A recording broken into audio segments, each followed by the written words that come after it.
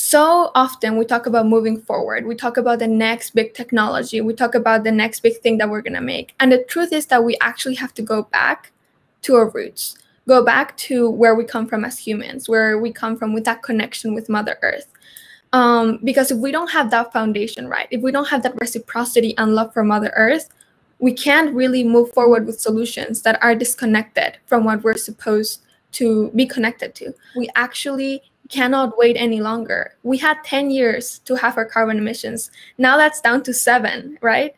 And some people keep talking about 10 years, and we just have to realize that we cannot move forward unless all stakeholders are present at the table.